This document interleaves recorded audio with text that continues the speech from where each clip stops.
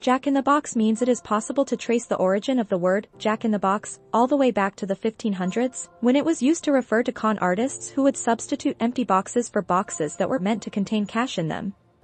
However, the actual toy is frequently claimed to have been inspired by the legend of Sir John Shorn, who is said to have imprisoned the devil inside of an old boot. This is a common theory regarding the origin of the toy. It is supposed that the early Jack-in-the-Boxes depicted this narrative by placing a little wooden devil inside the spring-loaded box. This is how the game got its name. If this is the case, then the original Jack who was found within the box is truly the devil himself.